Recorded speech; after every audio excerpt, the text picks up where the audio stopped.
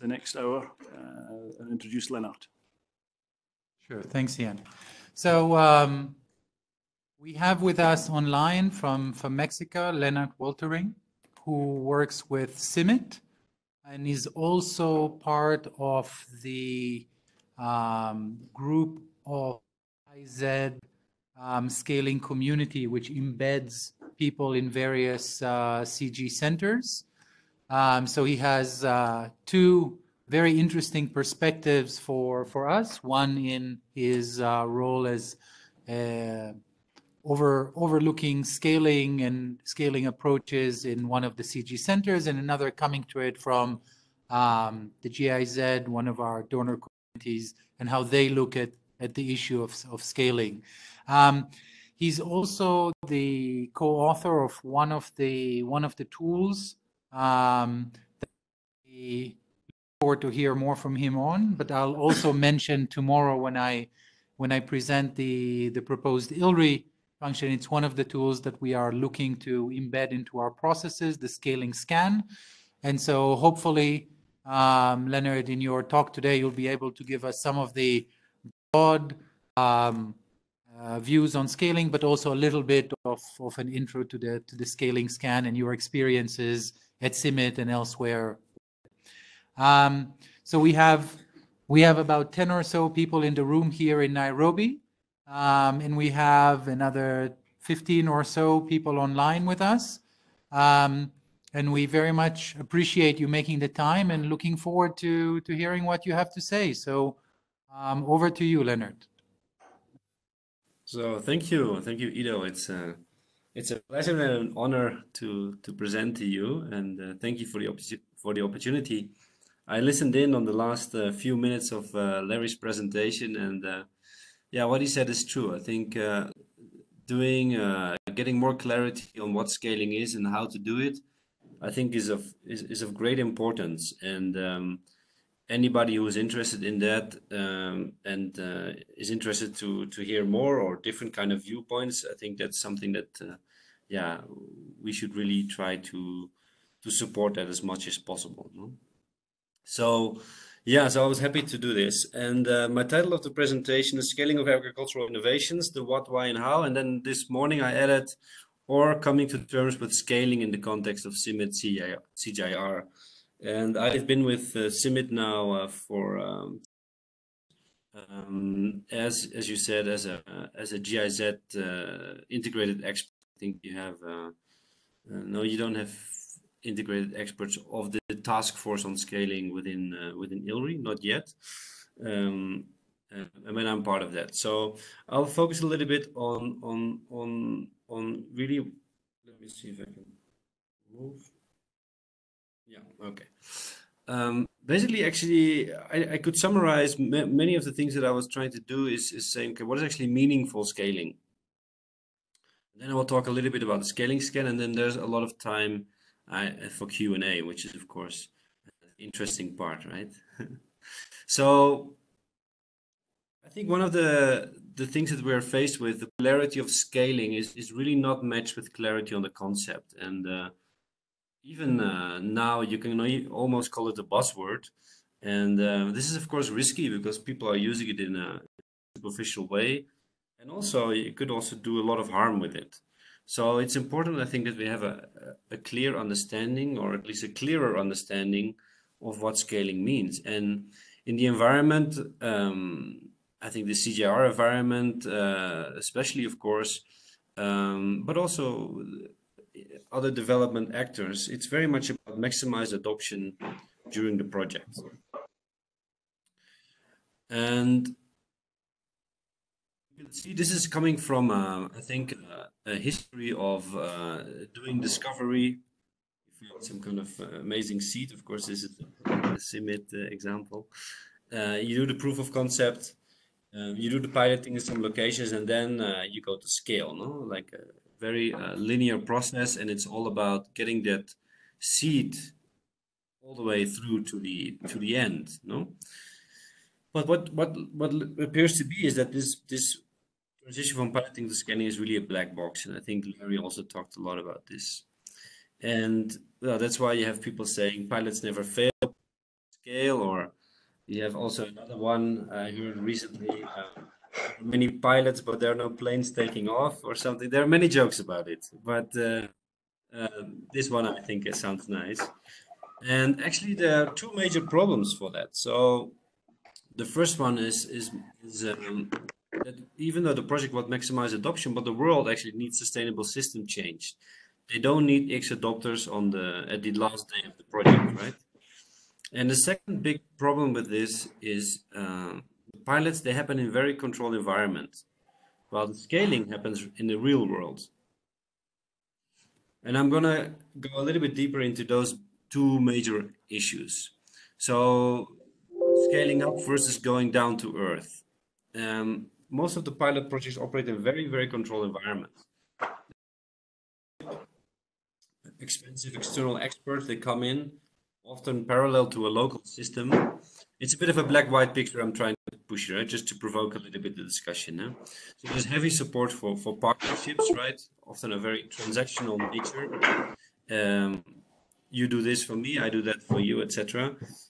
Expensive and intensive capacity strengthening, relying on grants that can end also. They have a fixed start and an end date, and they're often shielded from politics and market forces. I mean, the donor is behind it, or is basically finding their own market forces, or shielding it from corruption, etc. Right? So it is kind of like this picture where, of course, you don't see my finger if I pointed it, but you can see the fish in the bowl and environment. There are no waves. The water is clean, etc. And we say, well, it works here. Let's throw it into the sea. But in the sea, there are of course many other things and actors going around. There might be other external factors that you didn't have in a pilot environment, right? So there's no guarantee that this fish will survive, right? And I think one of the major points, and also Larry is articulate in this, is to say the context is the king.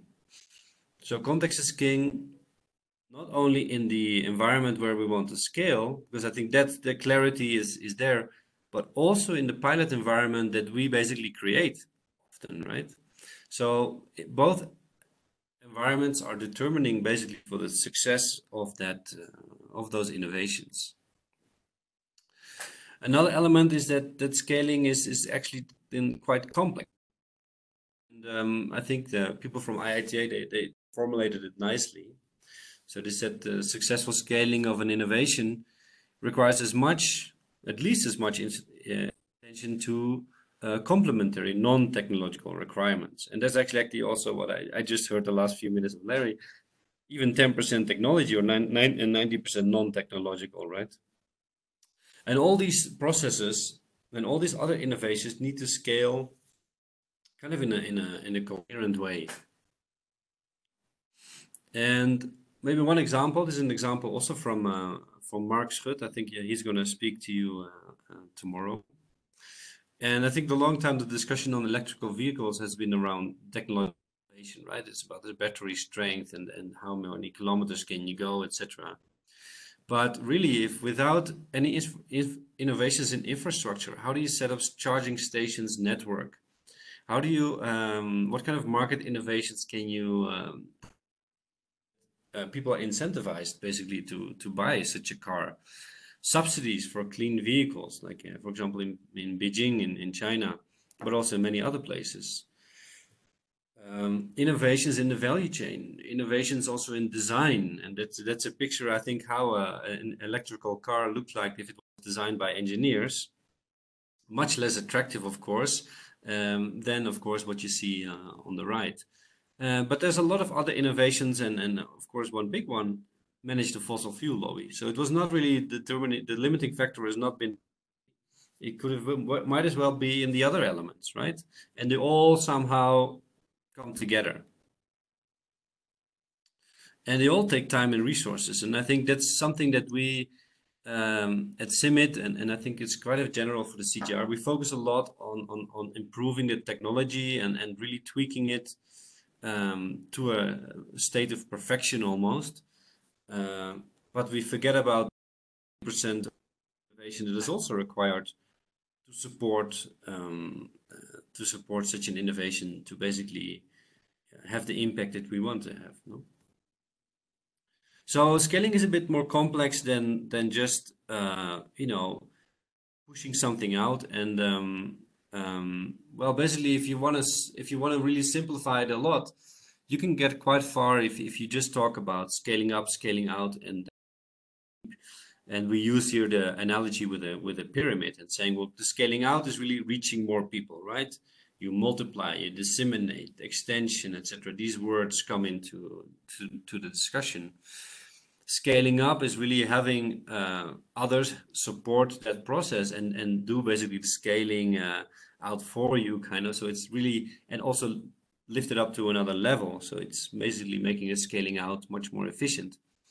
And then one of the things which I think is very important in our context, and that I think doesn't get really enough attention, it's always attention more on an anecdotal level or on a sideline, but I think it's really core to what we do, is the scaling deep, is really to change the behaviors, changing the minds. And I'm really not focusing only on the farmers, because that's what we like to do.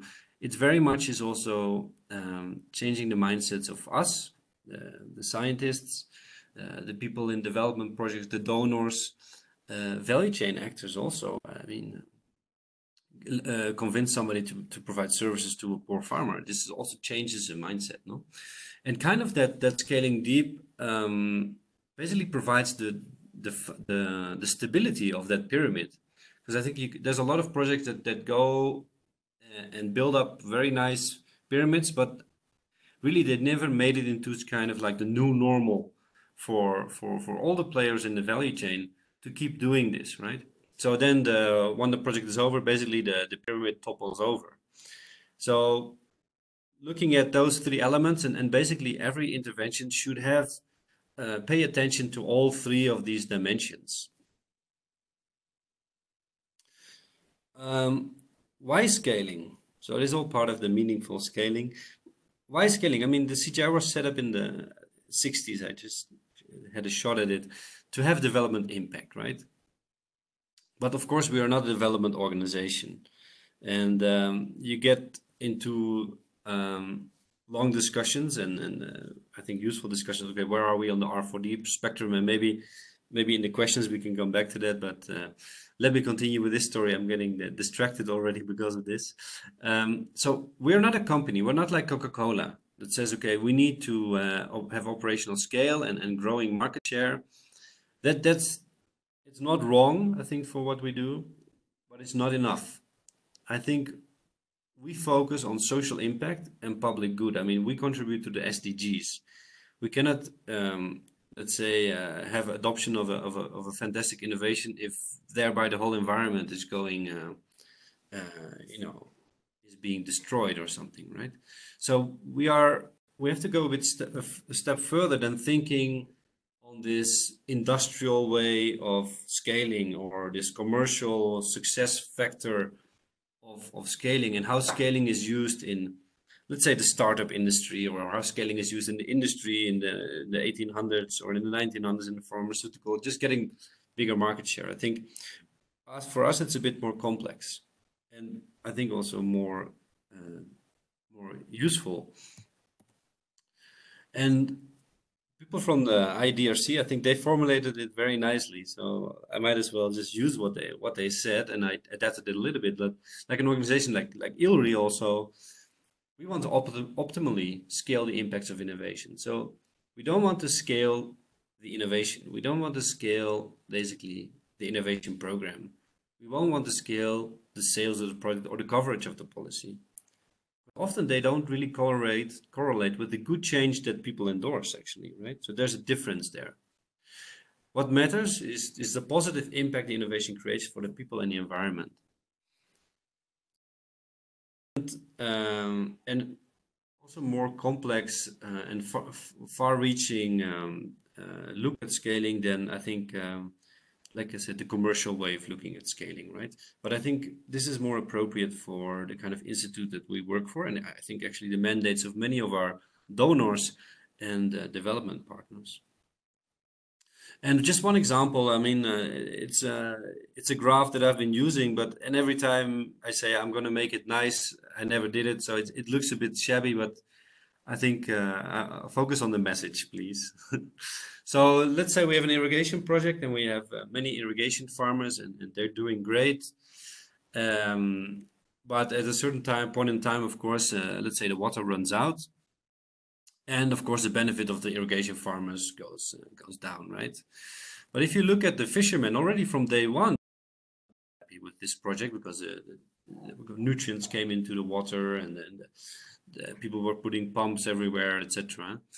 The community was happy with more vegetables, but they had, let's say, less fish and maybe less drinking water. And of course, then when the lake ran dry, of course, they were not happy at all, right? And I think many of the projects, they focus basically on what happens in the yellow box. They say, well, let's do for 3-4 years. Look, great project. Our target are these irrigation farmers, and look, Jakuba, and look at Miriam. They're having so much more vegetables and doing great. No, look, so many more people are now irrigating. And I think what basically follows a little from that previous slide, I think our objective should be to look at, okay, what would be the optimal scale for that community and for the environment there, no? And not only focusing on those irrigation farmers. And I think that's something that many projects are basically kind of like a problem. If you really focus so much on reaching more and having more is better, etc., you might lose out on this perspective. So trade-offs and negative consequences happen, and they are beyond your target population as well, and even within your target population, happen beyond the project boundaries often, right? So you could even question: is it maybe a blessing in disguise that we have not been very successful in really scaling? No, like I think Larry probably showed that. No, like 5% of the projects normally maybe go to scale, right? So what we are working on, and also with Larry and also with SNV from the Netherlands and colleagues here at CIMMYT, is how do we actually include the agenda of this SDGs, like this social impact, into what we do, and into basically a definition of scaling or working with scaling. So the title of that article is From Reaching Many. No, I think that's a big focus of many people, scaling, okay, just go for many, to sustainable systems change at scale. And I will say a little bit more what I mean there. So I think one thing about the element of sustainability, and it's not the same as reaching scale, right? You can do a project where you hand out a lot of seeds or machines or whatever you want to scale. Doesn't mean that it's sustainable, right? I mean, if you just give it away. So there's a difference between reaching scale and sustainability. And I think in the frame of scaling, sustainability refers to kind of like a change that perpetuates itself as basically the new normal beyond the project, right, by the local actors. And also, I think that that idea of, okay, the reward for a successful project is another project. I think also this means that projects, because the scaling process is so complex, one project cannot scale something. No, it's a process. It's an accumulation of different projects, and many projects you're probably not even aware of that contribute to something going to scale. And things that are not within projects, but just happen within the country, right? The element of system change. So I just talked about the element of sustainability. The element of system change, I think it's important to realize that, like we said, I mean, if you introduce a technological innovation, the whole system needs to operate differently. The system can basically, what is the system, right? Do we talk about a household? Do we talk about a supply chain? Do we talk about the agri-food system?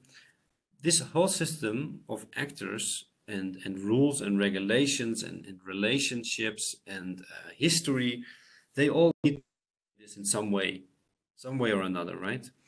And therefore, I think this instead of like or adding maybe in that spectrum of discovery, proof of concept, piloting, scaling, maybe between the piloting and scaling, I think we can insert kind of like this framework, the sector transformation framework, where you basically think about, okay, something happens, first movers, you get critical mass, and then you get some kind of institutionalization, which then lead to scaling. Right? So rather than like a linear process, it's more like really people coming together, relationships being formed, networks being built, things becoming demands coming from society, etc.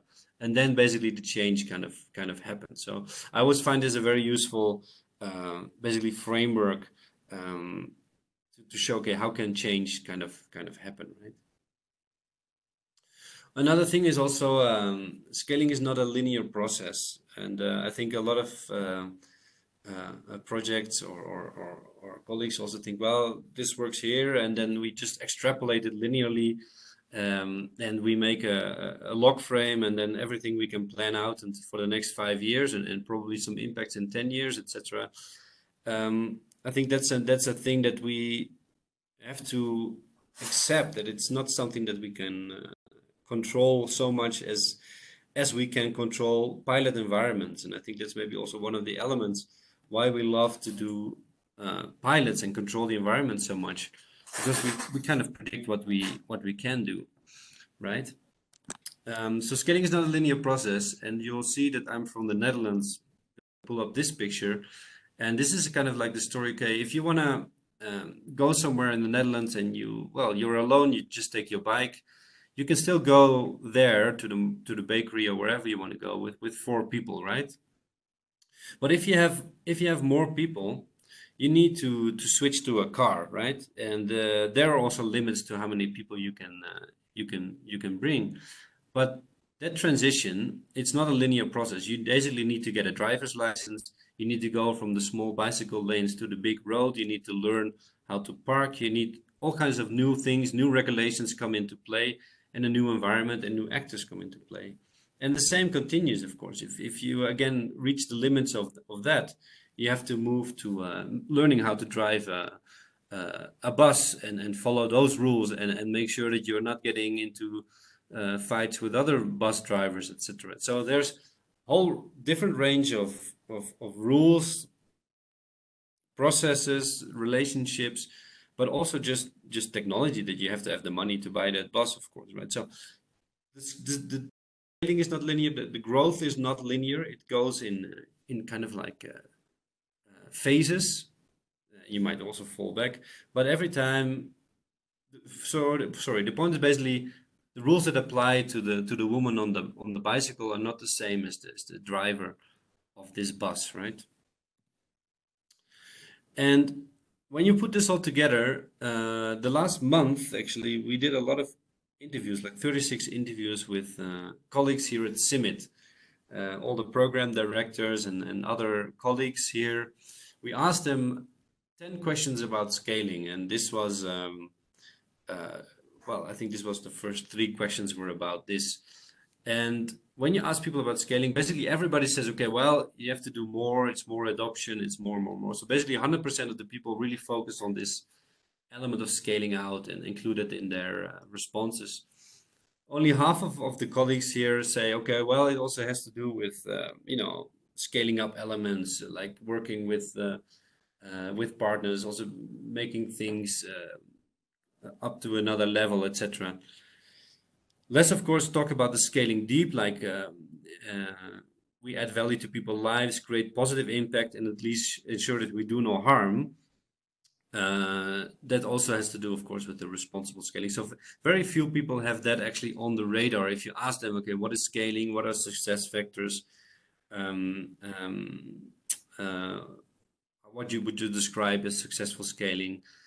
Half of my colleagues were referring to, okay, scaling is also not only about more, but it's also really something that continues beyond the project, right? And letting go, sharing success, making other people do different choices, and basically that continues after we go. And then we compared a bit, okay, are people really focusing on outputs? Like, okay, the adoption of my innovation is kind of like what we want, or are people focusing on basically the impact that we have? And really what basically one person says, okay, it's really reaching the vision and the mission, right? And going from outputs to shaping outcomes, etc. So I think this was a nice overview from my colleagues here on what scaling is and what basically comes to mind immediately. And I think it's probably not very places. I think people scaling, they jump immediately to, okay, it's something more. And people, yeah, some people focus still, okay, it's something that has to go beyond the project. But few people think about this, okay, maybe more is not always better, right? And so I think maybe probably even linking to what Larry said, it's kind of complex what we're doing, right? It's making it much more difficult than just getting things adopted, right? And doing a big project. So we try to simplify it as much as possible. And I think that is so important because scaling is really important. I think a lot of projects are happening and things are, good initiatives are happening, but they're not the level of where they really have an impact on their own, right? So I really think it's very important that everybody, colleagues, collaborators, problems, have a bit of a better understanding of scaling, or have a bit of create their own understanding, or however, but understand a little bit what actually we're looking for, no? Because I mean, after all, the scaling is done by local actors, no? I mean, we can push something, but in the end, it happens in those countries that we work, no? So the first one would be, okay, scaling should be attractive. So the business case in the sense for all value chain actors. So I think the innovation should not be only interesting for the farmer, but maybe it's more important that it's even interesting for the service provider, or for a policy advisor, or somebody in the government. And that I think what's happening, right? Not always the best innovations get promoted. It's many other things come into play. So I think we should be aware there. I think the other one is the entry strategy is the exit strategy, and keep asking, what if we pull out tomorrow? And I think the idea of a project should be, okay, we want to change the normal. We don't want to change something within that controlled environment and then we go away, and then the real environment basically sucks up that controlled environment, and the things don't work anymore because context is king. So really think, okay, what if we pull out tomorrow? What are all the benefits that we provide to those people in the project? What if they all fall away? What happens? No. Go fast, go alone, go far, go together. I think, of course, is the right place in Africa. And it has to do with the scaling up, no? Do scaling up to be more efficient than scaling out. Work with collaborators, make sure that other people are excited or even more excited than you about going in this direction. And the science of scaling, I think, go beyond what works. So a lot of pilots, okay, this works, but really go and understand the influence of the context, and how can you make things work, because that will also inform even the design of what we're doing, right? And also one very important point, which is I think often overlooked, scaling is not for me, it's not a hard science. It's very much also an art. It also requires pulling and pushing and making things work, because in the end the local actors have to do it, right? And you have to convince people, you have to work with the existing system. So that's an art also, right? Now I'm coming to the last part of the and that's the scaling scan. So we developed it together with the PPP lab, Water and Food. They are a consortium of Wageningen University, SNV the Netherlands, Aqua for All, and the Erasmus University in Rotterdam. And I like really working with them because they're very hands-on and they're very practical, and they're all the time like, okay, don't make it too complex. Let's make it 80% right for everybody rather than 100% correct for only a few. And I think that was an important guiding principle, and I learned a lot from that process. And I think that's maybe kind of to the success of this tool. Keep it simple, basically. So we basically have three steps, and 3 steps for people to come to terms with what scaling means in their context. How can you work with scaling? How do you get your partners on board in discussing about scaling, right?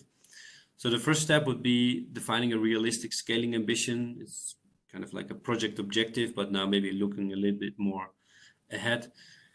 Then we assess the critical scaling ingredients, and then you look at actually what are the bottlenecks for your project or your intervention, right? I have to move my settings. Okay. So getting a clear idea of what the desired impact is, who is involved, and why is it relevant, right? So really asking the question, what, why, how many? And we thought, okay, it's kind of, let's start the workshops and just jump straight and give maybe 10 minutes for this. Turns out it takes a lot of time for people to really agree on it. And if you have a diverse group of partners and collaborators, or even in your project team, many times I was shocked to see how many times people have a different understanding of actually where they work or why they're actually doing this, right? So this is an important to get the noses in the same direction. And it tells you, okay, what actually do we want to, what is our ambition?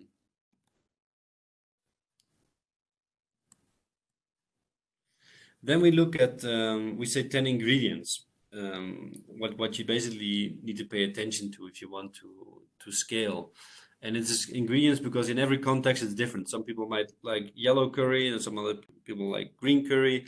Sometimes you need to go to the shop to get an ingredient. Sometimes you already have something in your cupboard. So we can pull this ingredient analogy very far.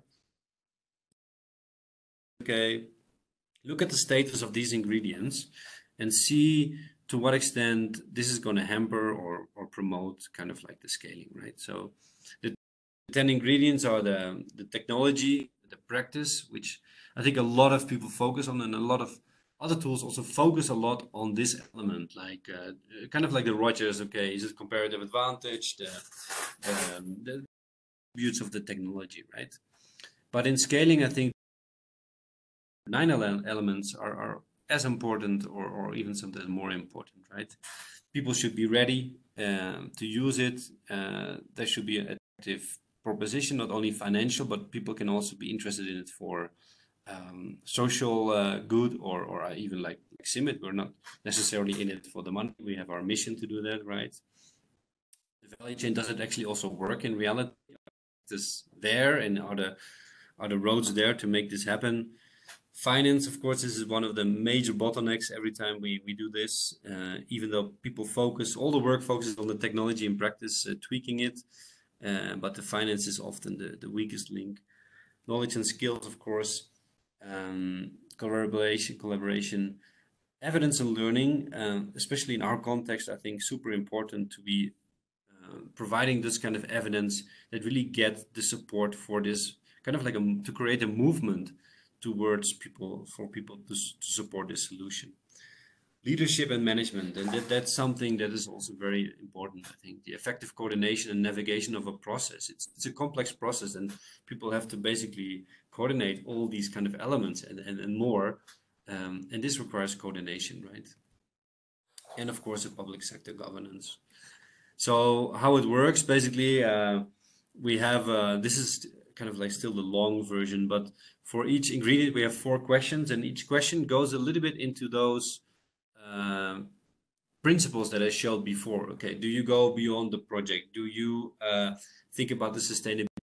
Do you is your entry strategy your action strategy? So those elements kind of come back into the question. So taking it a little bit out of the cocoon of the project. So that's how the questions are designed, and basically people then score with 1 to 5. So very simple. 1 is okay, no, and 5, yes, this is definitely the case, no. And what you have, for example, this is an example from what we did in India. I think this was shared. And basically, we had a lot of people doing the assessment of one team. So a team of, like, say, 20 people, and they all filled it in. And then we put the averages together and even the standard deviations. This is complex example I have, right?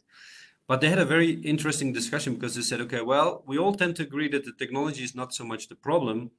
It's very high, but there tends to be the issues tend to be around knowledge, awareness, but also finances. It's kind of like the bottlenecks, right?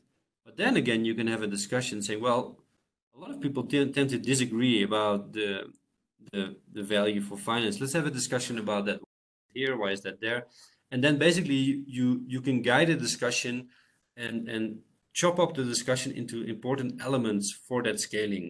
And I think that's useful, and that's the feedback also we get, that otherwise people keep focusing on the technology. People like to talk so much about the technology, but here they're kind of forced to talk about other elements, and they say, well, actually we don't know enough about this. And then of course the next steps would then be interesting, right? So you look at the strong, weak ingredients. Also you look at the questions that were interesting or that stood out for you. Maybe you just tick through all the questions and then by the end say, well, this question was super important actually. And then you focus on that, right? You don't have to always follow this barrel structure. But then the question is, of course, okay, what can we do? What is in the sphere of our control? What can collaborators do? And what actually can we not do? Because many times in most projects, I think, we are geared not really to scale. We are really limited in what we actually can do. And we are so affected by the environment that we're in, that we also have to be realistic in what we can do, right? And getting that realism is, I think, also an important step. So what we've done, we you saw that barrel. What we like to do in workshops, we let teams of 4 or 5 people then draw up their barrel and then explain to the others why it's going on and what they're thinking that they can do to make the barrel a little bit fuller by fixing, let's say, the weakest links. In Nepal, we also used it to have a discussion among different groups. What we've been doing recently, which might also be interesting for you, this is what we set up for a CISA project, the big Bill and Melinda Gates project. We put all the questions of the scaling scan in Google Forms, and people can then just do it online on their own, and then they come together actually next week, and then we help analyze the results, and you see standard deviations, and then they have a useful discussion about, okay, let's talk about finance because this is really the major bottlenecks, or let's talk about collaboration and have a talk about this. So we do this as a preparation for a workshop. Here on the bottom, we have a picture of a workshop we did with ICARDA. And we also use it as a framework, kind of the scaling ingredients. We use it as a framework to compare projects. We say, here we used, in this article, we used to compare project in Africa, Asia, and Mexico. We say, okay, well, how are they doing if you look at it from a scaling perspective? And then we basically had people score it and then compare a little bit, okay, well, in Latin America, it's like this, in Asia or Mexico versus Bangladesh. No? So discuss more. I think, well, we're active on Twitter and we have a blog, ResearchGate, we're also active. And of course, this paper describes a little bit kind of what I presented here. So thank you very much. This was my presentation. I think I'm a little bit over time, but I'm really happy to take some questions. Thanks very much, Lennart. And I think what you've just said and presented is complements very much the introduction we got from Larry earlier on this afternoon. And it's good that you were able to highlight particular, the scaling scan tool as an example of some of the tools that are available that might help us. So let me open up for questions again, as we did last time. Let's see if there's any questions here in Nairobi, and then I'll come to those of you online. Anyone in the room here? Steve? Hi, thanks. This is Steve Kemp in Nairobi. So both you and Larry emphasized that the technology was only a component of what's ultimately needed for delivery, as if you imagine that we imagine a magical silver bullet. That is true in some cases. Some other stuff we do, I mean, inventing a vaccine or inventing a transgenic cow, but a lot of the stuff we do, that's not true. We're looking at bundles of technologies and we're looking all the way around that circle there. And so for us, I think it's fair to say the scaling is not qualitatively different, but quantitatively different. So, I mean, for instance, we engage with farmers about, asking them what should the breeding goals be. We don't. So I think we engage pretty much all the way around that circle, but on a pilot scale. I don't know if that's a fair comment. No, I think you're right, of course. There's much more going on than that, and of course, it's a bit of a provocative way of presenting. Okay, we focus on the technology, but it is, I think, a strong culture that I see here. I think that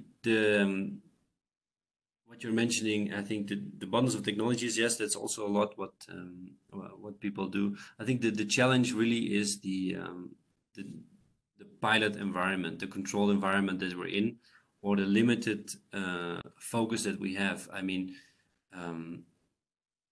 in the case of CIMMYT, we say, okay, we do breeding for the farmers, but we do that for a particular group of farmers, right? Are they really the target group at scale? Are we also including the whole system, the people that basically have to support adoption or make changes that are required in the real world conditions? So I think in that sense, that discussion on the controlled environment versus the real world environment, I think that's something that is really the key of what we're trying to say, rather than, okay, it's kind of like a technology focus, because I think even in that controlled environment, we still tend to focus a lot on the technology and the other elements around it, but still in that controlled environment. Is that a little bit a response to what you? No, I think we would agree. It's true. We do tend to work with tame sets of farmers in a controlled environment, but I would push back on it. It's not completely driven by one magical technology. No, exactly. Yeah. Okay. Anyone online? Please, just go ahead if you've got a comment or a question. I see Peter. Oh, sorry. Go ahead. Hi, Lennart. I'm Helen. I'm in ILRI in this. I was just interested in, you mentioned that in the pilot environment, there's a lot of emphasis on partnerships and on kind of stimulate partnership. And I was just wondering if you could say more about that. I mean, my assumption in our program is that if you do put emphasis onto partnerships or, working with stakeholders at the piloting stage, then that means the initiative is going to be more sustainable after the end of the research funding. Yeah, I think you're exactly right, and that's also kind of like I think the point. I think what we're trying to picture here is that in these controlled environments, in these pilot environments, we work with partners that are basically paid to be a partner for the duration of the project, and often these are transactional nature, right? I mean, it's not necessarily their vision or mission to actually contribute to what we're trying to do here. Also, they're often what we see is like other research institutes or universities, right? Whereas what we're trying to say is that in these, try to mimic as much as possible the real world condition in at scale. So you would need partners that can actually reach the kind of scale that you want to have. You need to have partners that have the mandate to do the kind of thing that needs to be done. You need to have partners who have the same kind of drive or motivation to do this without your project intervention. And of course, they should then be part in the project phase where you're starting this, but on those kind of terms, right? And it means also preparing the ownership of this coordination to those actors that will take it up later. And I don't see that often. I see it often like, okay, we're leading this from now until 2023, and after me, whatever happens kind of. So it's important to have stakeholders part of the pilot, but they should be those stakeholders who have a potential to continue this beyond the project. Hello. Yes. This is Niyi again, Impact at Scale Program, ILRI Addis Ababa. Thanks very much, Lennart, for the presentation. The more I look at this scaling discussion and making it happen, I continue to find it difficult to eat from the role of the government, their development agenda. In your experience, how much influence would you put on the role of government? I know private sector is very important, but government policy can influence the private sector to be, not to be, in the value chain, to be partners in the value chain. The other is the cost of the innovation itself, the cost of its adoption. I would think that technologies, because many of the people we are dealing with in R4D are considered to be poor, their resources are limited, emphasis of how they use those resources are also conditioned by their priority scale. Would the cost be a factor that researchers should be looking at when, you know, proofing a technology ready for scale?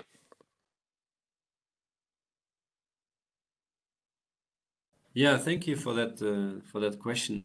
I think yes, we should take into consideration all the design parameters that make a solution good for the kind of target users that we have in mind, and cost is a major factor. It doesn't mean that it has to be cheap, but it has to be affordable within the system.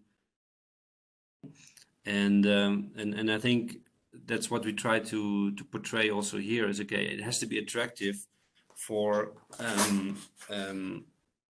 farmers, but also for the value chain. And sometimes you get into a kind of like a catch-22, is where the solution is so cheap that the value chain doesn't want to provide it because there's no incentive for them to do that, right? So then you need to innovate in that area. So yeah, you should design an innovation. Basically, I think our role as CJR is to design or come up with scalable innovations. And scalability depends also on the cost, but it also depends on the other factors that I put here on the screen. And that's for me your second question. This is just how you pick out, for example, the governance, right? A lot of people, technology or people that work in the private sector here in the value chain group, they pick on the value chain as the most important.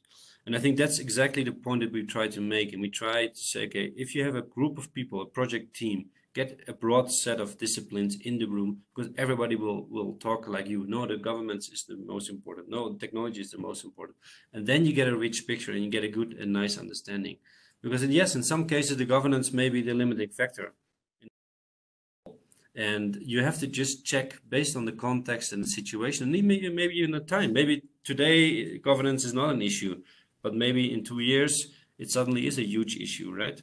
So I would say yes, but just as much as lack of evidence could be a problem, just as much as lack of a working value chain could be a problem.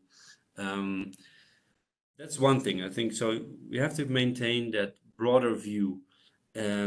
Second point is, and I think Larry mentioned it because I think he shared his presentation with me.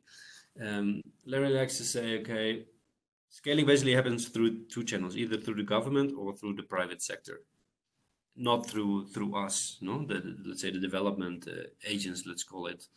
And I think that's very right. I think we, especially as a CGR Institute, we should not do scaling projects. I think what we can do is pilot the scaling or learn around the scaling and understand it and make sure that other people do the right things. But in the end, it's the mandate, or it's a mandate of the private sector or some kind of mix between them, right? But it's local. It's local. And I think that's what we tend to forget sometimes, because we think we are so important sometimes. No, it's us that.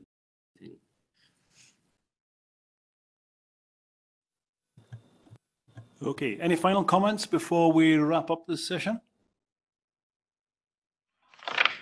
Ian, I have a question. Bonnie here with ILRI Ethiopia. Thank you, Lennart, for your presentation.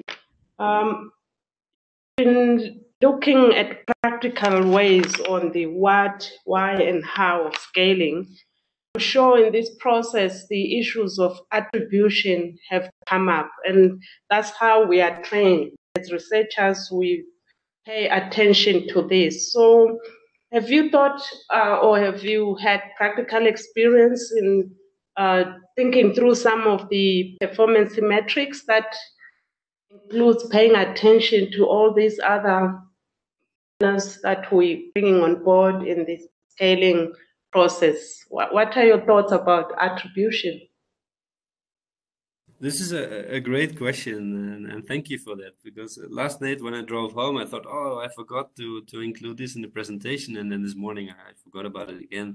But yeah, thank you. That's a great point. And I think the difficulty for people to think beyond scaling is adoption of an innovation and looking at it as more like as a sustainable system change and the social responsibility that comes with it, is because we are basically trapped in a system of attribution, and we have to say, okay, well, CIMMYT did this or ILRI did this, and basically the whole success of what we're doing is based on that.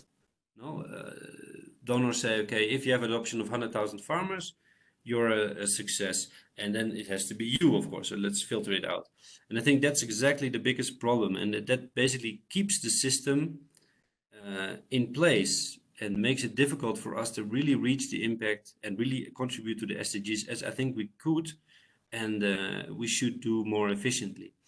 So that is a big issue, and that's why actually in most of the workshop we focus on one of the ingredients we focus on is the leadership and management, but also the evidence and learning, because that's an important role that we have. And what you can do, and what we see more and more often, is to measure things that happen outside of the project context. So I think a lot of the monitoring goes on the direct beneficiaries. But actually in scaling, you should look at the indirect beneficiaries, because these are real world people. They are not biased, or they're not tempted to be part of the project, or they get some whatever advantages from that, no? The real people are adopting it. That's more important for me than the direct beneficiaries. So people are looking at, well, of course you have your control environments, etc. But what you also see, an example that we have in Bangladesh, USAID project, they're supporting service providers provide machinery to farmers.